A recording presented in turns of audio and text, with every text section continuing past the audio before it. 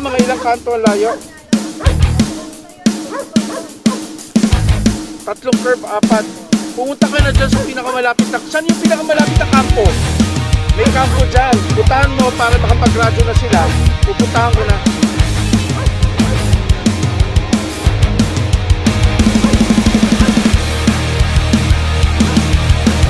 Ate, pakisenyas po yung sakyan na dumadato nga para hindi mo magkakamaan.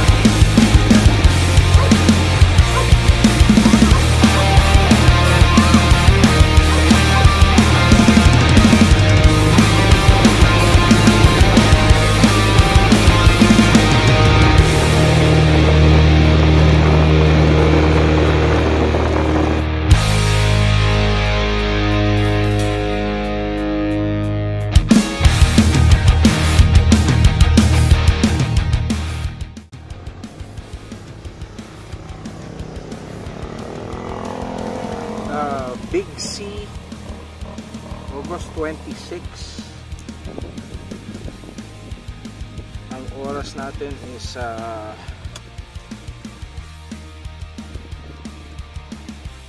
1:58 PM. Sa pag-akyat ko pa lang 3 accidents na po. Paakyat isa, tapos habang nasa Cafe Caterina ako meron pa raw isa pa.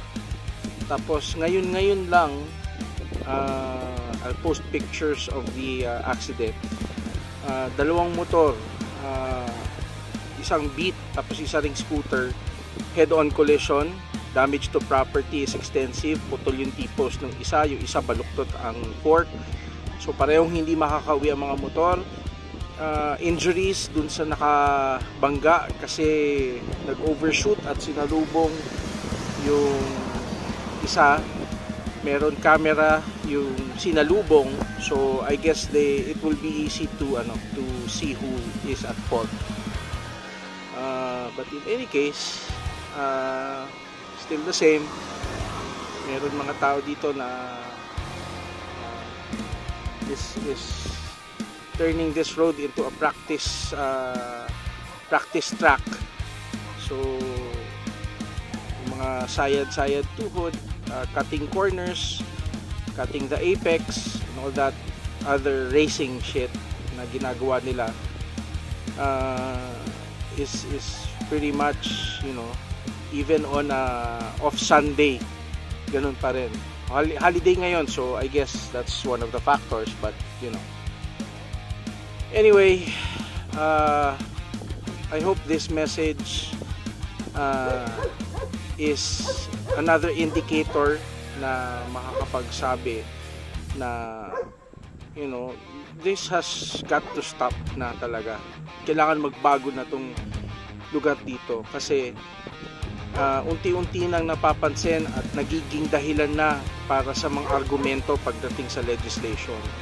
We cannot argue with what's happening here. We cannot defend ourselves from what's happening here. To each rider that gets into an accident, it basically affects us all.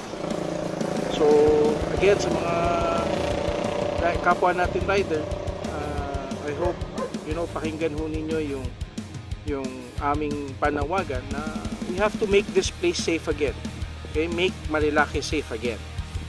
So to all the influencers, mga kaibigan natin na nagra-ride, mga kagulong natin from all walks of life, mga pa-artista, mga pa-politiko, mga pa-enforcement, if you care enough or kung may malasakit kayo na magtino naman ang ating community, sana naman bigyan nyo ng pansin itong ating munting panawagan. We cannot do this on our own. Kailangan namin ang tulong ng lahat. So muli, let's make Marilaque safe again. We will have a unity ride on September 1. Magkikita-kita sa Shell Pugon ng 6 to take off ng 8. We will put banners in strategic locations kung saan tayo pwede maglagay ng banner. And then we will continue the campaign to make this place safe again at mabawasan na yung mga aksidente dito. Kung hindi naman natin kayang ma-eliminate, I know that's a very, very tall order at suntok sa buwan yun, pero at least mabawasan natin. Significantly dapat. In order for us to call it a success, we have to bring down the number of accidents here drastically. So, uli, ako po si Robert Bolaños ng Motorcycle Rights Organization and ng Riders of the Philippines.